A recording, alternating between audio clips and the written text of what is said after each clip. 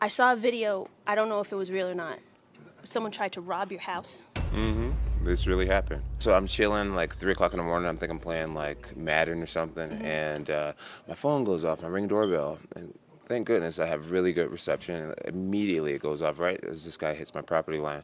And normally I kind of ignore it in the middle of the night because it could be a cat or anything. Like it could be wind sometimes. And this time I said, let me check. Let me not get complacent. Let me check.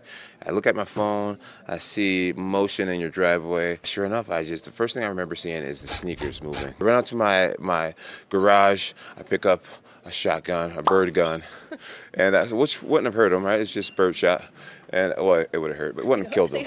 It wouldn't have killed him. I think you might have done more damage. Oh, Did he know it was your house? I think so. Did you guys talk after? I had a little conversation with him as I was banging on his car window, telling him I was just like, "Don't you ever come to my house again." And I saw a video.